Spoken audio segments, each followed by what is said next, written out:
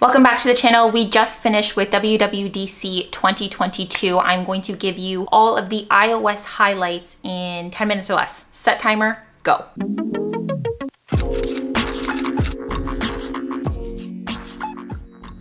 The first update for iOS 16 is customizable lock screens. This is very reminiscent of the Apple Watch faces, where you guys know that you can swipe through multiple screens, customize the color, the fonts that are used, the pictures, the widgets that you have on there. That is now going to be brought to iOS devices. With customizable lock screens now also comes a customizable focus. You can now use your different focuses paired with your customizable lock screen. So if you have a lock screen and focus set for school, for work, for personal, you can just swipe between them per the time of day, and then it will customize your widgets or whatever you have on your lock screen per whatever focus that you're on. Live notifications is another feature that you're going to be able to see on your lock screen, and this is most beneficial, I think, to anyone who watches sports games live and gets those notifications coming in repetitively. You can kind of get them all come in together at one time while the game is live, whatever it is that you're watching, and then when it stops, you can have them all disappear or choose how you want to customize that in settings later. The next update for iOS 16 is for messages. You are now going to be able to edit or undo any message that is sent. Going to be able to mark threads as unread.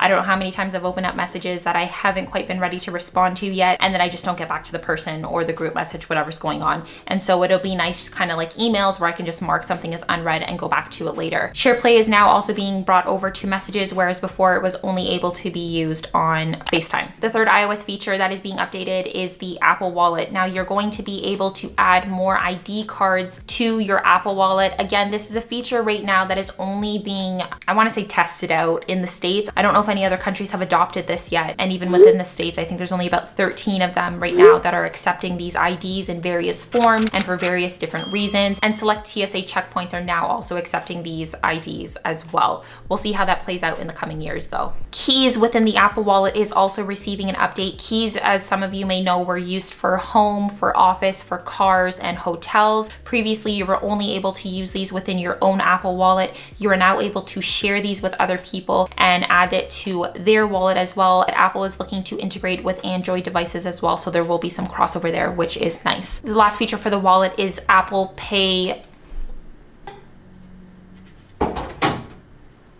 The last two features of the Apple Wallet have to do with a buy now, pay later type of financing and tracking for merchants.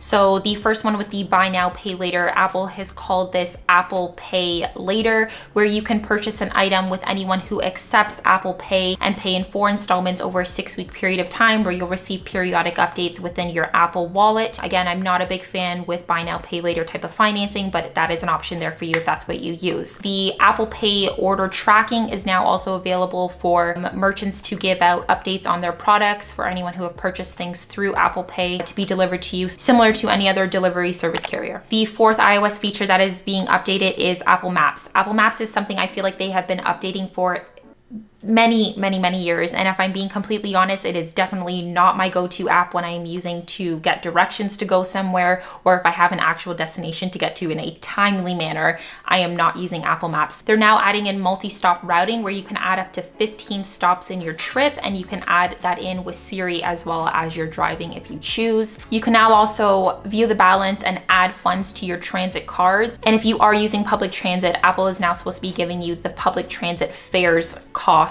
that you would be paying per whatever trip that it is that you're taking. Again, I feel like there's other apps that just do this a little bit better and are specifically geared towards transit. Apple is trying here, so we'll throw them a bone. The fifth update that's coming to iOS 16 is Apple Family or Apple Sharing. I have personally had recent experience with this, providing my daughter with an Apple ID and setting up an iPad with her instead of having things crossed and shared, and it was a whole mess. So I truly did not enjoy the setup experience of having to set up an Apple ID for my child and having to put all the parental controls on and all of that. So Apple's new update is that apparently this is supposed to be a lot more easier than it was. You're going to be able to set up new devices for your child or family with Quick Start, and you'll just be able to get through things with a few taps. They're also going to be putting in better age-appropriate restrictions for books, music, and apps. I also found this to be a little bit of a weird situation. I had an example with my daughter the other day. She tried to download Amazon, which is technically in the App Store as a 4+ age app, but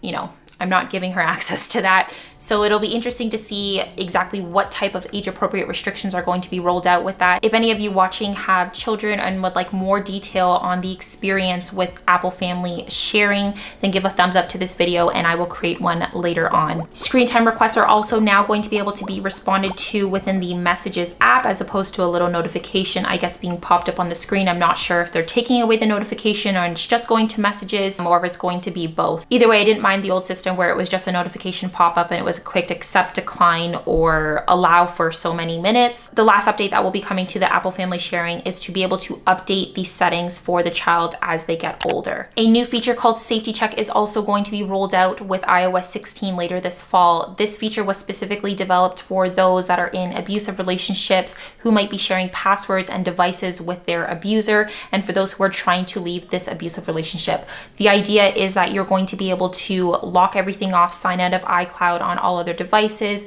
lock messages and everything else, turn off location settings, so the person who you might have been sharing all this information with does not have access to that information and therefore hopefully does not have access to you, the person trying to leave the relationship. I think it's great that Apple is releasing a feature like this, and I can't wait to see the stats on how many people it has helped later in the fall when it is released. The 7th feature that is being rolled out with iOS 16 is for HomeKit. Now, HomeKit can use some updates. It's not the most user-friendly app, especially for a native Apple app, and it could definitely stand for some redesigning of the interface, which is exactly what they're doing. They are also going to be bringing it to iPhone, iPad, and Mac, which is great. I've only ever had it on the iOS devices, so for it to be brought over to macOS is great, and I can't wait to see those updates in the fall. The main thing that they're bringing out in HomeKit is something called Matter, and this is going to enable you to use smart devices seamlessly across multiple platforms. It's supposed to be simple to use and easy to set up, so we'll see how that rolls out in the fall. The last feature for iOS 16 that is going to be rolled out is for CarPlay. Now, CarPlay is used for multiple different makes and models of cars around the world. I think the one thing that you're going to find right now with CarPlay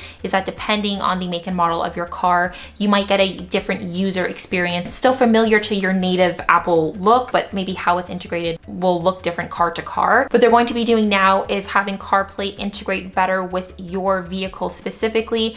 That way you're able to maybe control your temperature or the radio right from the CarPlay app itself, so you're not going in and out of settings while you're driving and being more distracted. Widgets are also now going to be included, and you can get more of a condensed screen and look onto your dashboard if you have a screen on your dashboard, where you're also going to be able to customize that screen a little bit better with different themes and styles. So we will look forward to that in the fall.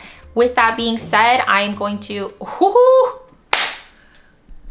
oh man, battery just died as I was saying my last sentence. That was great. Okay, I'm not sure how I did for time. The timer will show here, but that is all for this video. I will see you guys in the next one. I have more coming out on the WWDC specific for the health app that has been a little bit updated. Thanks so much for watching. See you in the next one.